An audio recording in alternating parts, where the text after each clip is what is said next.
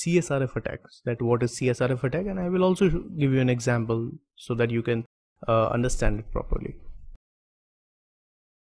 So here what we are going to learn here, we are going to learn about what is CSRF attack and an example of it, and then I will explain it about how it works.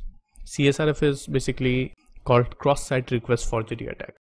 So let's talk about CSRF. As I already told you that CSRF is called cross-site request forgery attack, right? And it is among top 10 web application risks in OWASP, right? So what is CSRF? In the first point, you can see that CSRF attack forces users to execute malicious commands in web application.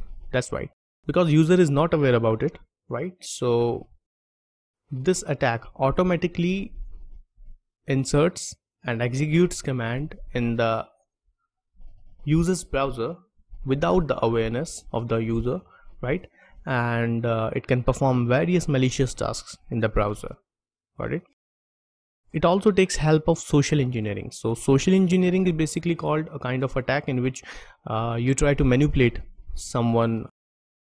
So social engineering attack is also called like phishing. Phishing is a social engineering attack in which attacker tries to send fake web page to the user, right? That is a social engineering attack. Or if someone is calling you some fraud calls, right, they are also called social engineering attacks. So these are mobile type of attacks or computer type of attacks. So these are inside social engineering attacks. Now let me give an example that CSRF, how actually it works. So for example, this is your bank account, right, and which you have opened inside your PC, and this is your friend's bank account. You want to send for example $500 from your account to your friend's bank account. All right, so what will happen if CSRF attack is already there in your browser? So when you will try to send this money to your friend's account, CSRF will automatically change it to, for example, $1,000, and will send this amount to his own account. Means this is the attacker.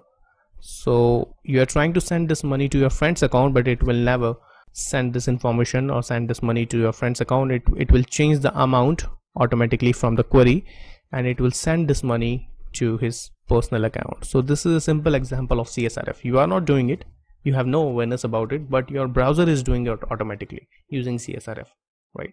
So there are thousands of examples of CSRF attack, right, and which I have provided you is just a simple one, so that you can easily learn that how CSRF works. So if someone is asking you what is CSRF, so you can give this example to him.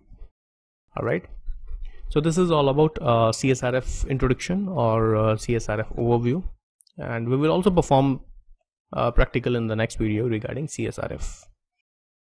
So in the next video, I'm going to show you that how you can perform CSRF attack on a buggy web application. So thank you so much.